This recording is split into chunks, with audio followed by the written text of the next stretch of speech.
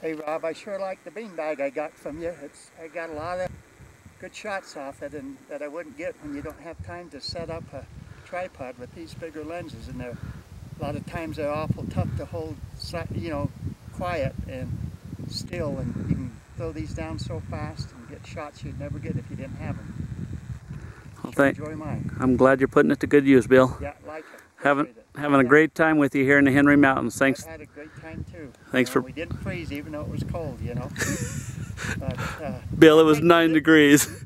These beanbags take all the shake out of when you're cold and shaking, you know, you can throw them on here and they take all that shake out. So, very nice. Good product. Thank you, Bill. And thanks for the fun time.